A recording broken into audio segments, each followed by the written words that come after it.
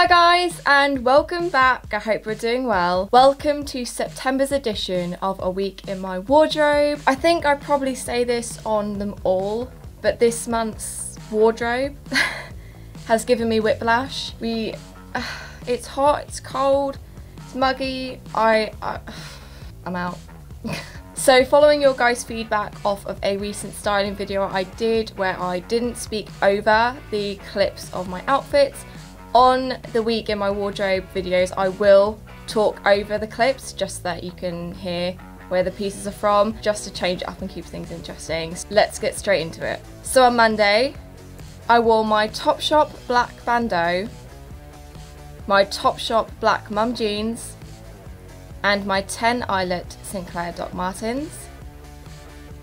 Tuesday, I wore my ASOS black Slinky shirt, my Zara black shorts, and my Topshop metal toe boots.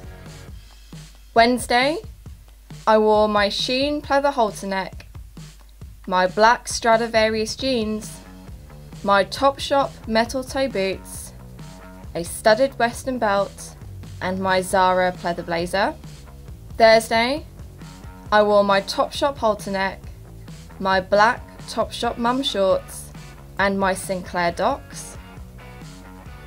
Friday, I wore a gifted Hangfire Apparel Hellraiser vest, my Topshop ripped knee jeans, and my 10 Eyelet Sinclair Doc Martens. Saturday, I wore my favourite Shein off the shoulder top, my black Stradivarious jeans, a studded western belt, and my snake print raid boots. And Sunday, which is today, I am wearing my new and beloved Desert Mama biker vest. Paired with this are my Nastygal flare trousers and my snake print raid boots. So I'm hoping I'm not the only one that's confused.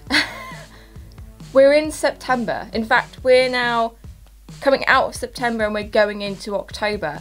I shouldn't be in shorts still. I had so many ideas as to what I would be wearing at this point in the year, and I'm wearing none of it. Absolutely none of it. Some of those days I wore too much clothing and I was just so hot. So I hope you guys have enjoyed today's video. Don't forget to like and subscribe, and I will see you here again next week.